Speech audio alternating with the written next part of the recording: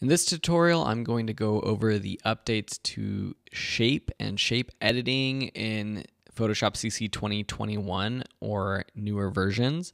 So here you can see some cool funky shapes we're going to learn how to make, but a couple of the more basic adjustments or changes you'll notice. If you go to your shape tool, hold down to see your options, we now have a triangle tool. So let me bring that up, and just like any tool, you can click to drag and create it. One thing you'll notice right on our canvas are these sort of apex adjusters. So you can click that little point on any on this top one and it drag it down or up or in or out, and it rounds and smooths those corners or those edges. You can also get to this adjustment over in the right hand side in your properties panel. If you don't see that, just go up to Window, Properties, and you have all of your shape properties here, and that's what this rounded corners adjustment is doing. So really easy, easily rotate, adjust your shapes in this panel now, or right in the canvas rather. All right, so that's one thing. The next thing is you'll notice that if you are just starting out or just updated, if you go to your custom shape tool, you're not going to have all of your legacy shapes that we have all come to know and love and maybe rarely use.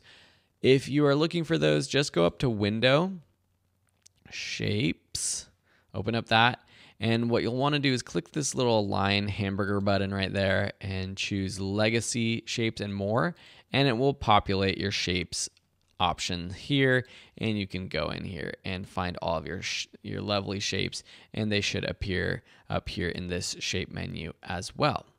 So just something to note. The last thing is there's this Polygon tool that has some pretty neat adjustments now. So say we take this tool, we click and drag, we now have a polygon.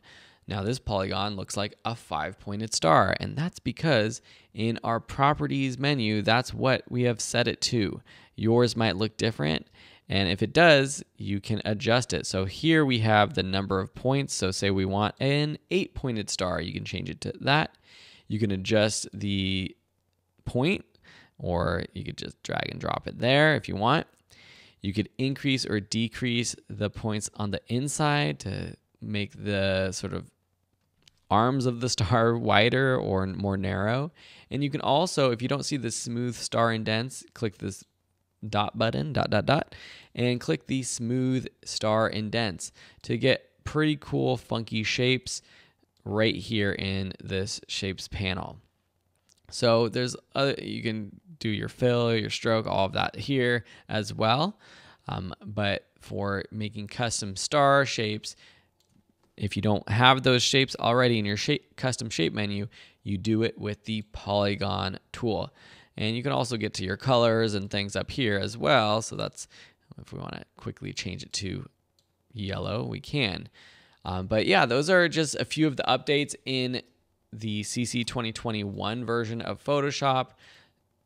Some changes to take note of. And if you're watching the Photoshop course, you'll probably realize that these are different.